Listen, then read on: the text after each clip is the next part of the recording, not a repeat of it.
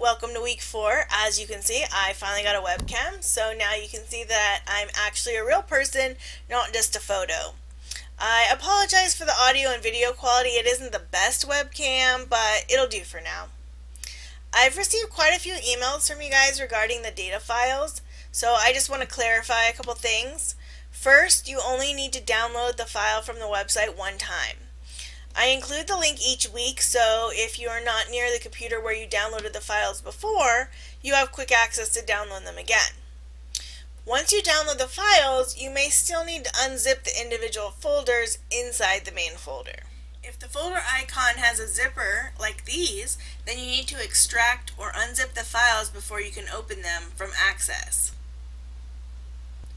Depending on the version of Windows you're running, the unzipping process is a little different. You can just Google search how to unzip a file for your operating system to learn how to do it. It's really simple, probably 2 or 3 clicks.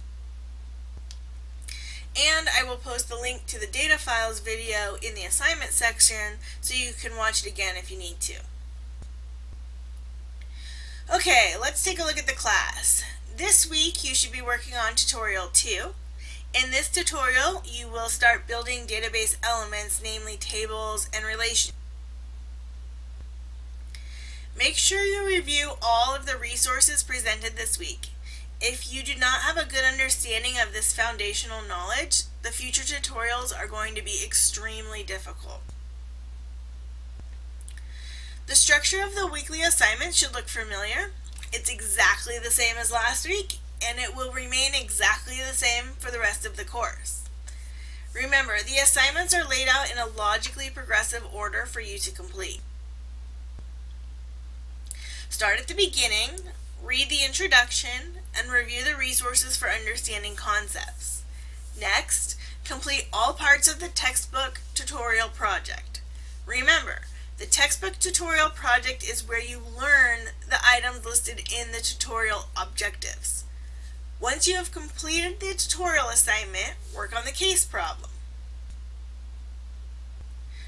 You will see that the case problem is very similar to the textbook tutorial, but requires you to demonstrate that you learned all of the objectives from the tutorial. After completing both of the textbook assignments, you should have enough knowledge about the topic to participate in the blog assignment. This week, you'll be discussing the process of building a database from multiple sources and what is required for that process. Make sure you include specific information from the tutorial and resources to strengthen your response. As always, if you need any help, post in the discussion board or send me an email to schedule an appointment.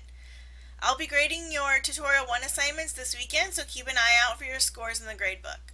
Have a great weekend, and I'll talk to you next week.